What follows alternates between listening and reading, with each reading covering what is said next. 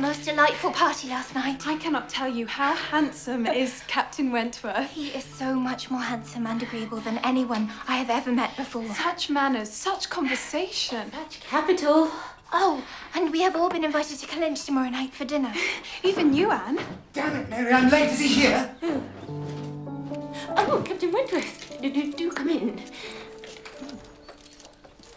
Forgive me, the door was open. I trust the boy does well. Oh, yes. Much better, thank you, Wentworth. Oh, Captain Wentworth, this is my elder sister, Anne. We are acquainted. Really? But Anne has never said a word about it. It was a long time ago. You were at school. Come, Wentworth. Well, the birds will all have gone south for the winter. Of course. Ladies. Oh, come, Henrietta. Let us go with them. Oh, wait.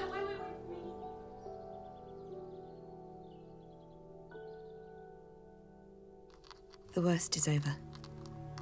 I have seen him. We have been once more in the same room.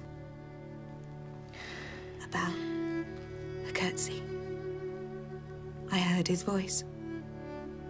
And then he was gone. He has not forgiven me. I have used him ill, deserted and disappointed him.